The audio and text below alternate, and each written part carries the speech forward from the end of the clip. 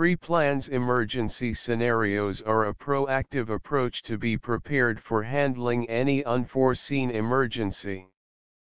All credible emergency scenarios are made to have awareness in peacetime that what could go wrong in the facilities, and we have time to think and plan how to deal and control the emergency in fastest time. This pre-planned scenario is about the tank Bund pool fire. Loss of containment of hydrocarbon liquid occurred due to failure of a worn-out gasket in inlet valve of MTBE tank. Fuel has accumulated on ground as a pool and get ignited by a stray spark from nearby hot work. As fuel continues to add in the pool, fire is spreading to affect the shell of the tank.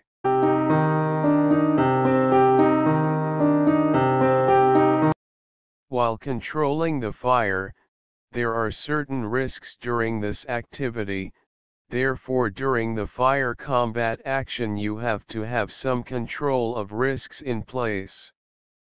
Main hazards and various degree of risks are: manual handling injuries, slip trips and falls, fumes of fire and unburned liquid, toxic gases out of burned and unburned fuel, fatigue and overexertion, physical and medical condition of crew, collision of vehicles or personal accident due to movement of vehicles. Hazards associated with the products are: toxic. NFPA health rating is 2. NFPA fire rating is 3. Skin contact is irritant. There might be some other risks which can come across out of abnormal situation. So be aware of potential hazards and risks and take measure for the safety of personnel engaged in the action. Action to control this type of emergency.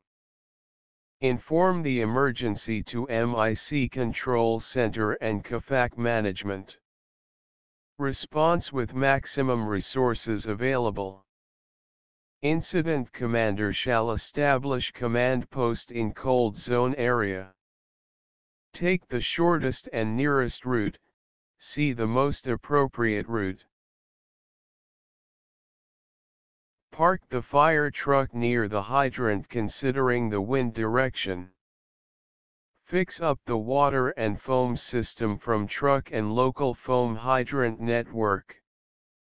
First of all, try to isolate the source of fuel supply remotely. Isolate the local valve safely to stop the residual fuel. Cool the shell tank with fixed water spray system.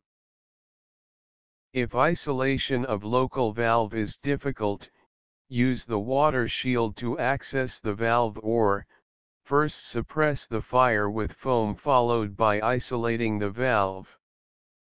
Apply the fire-fighting foam from local foam hydrants to the pool fire to suppress the fire and vapors. Other important considerations: protect yourself from the smoke and heat exposure, use all necessary PPE. Keep yourself alert from any changing situation. Stay upwind with your resources. Consider to cooling of other tanks if fire goes out of control. Call external help if needed. Environment consideration. With the control of fire, emergency handling response is not over until salvation has been completed.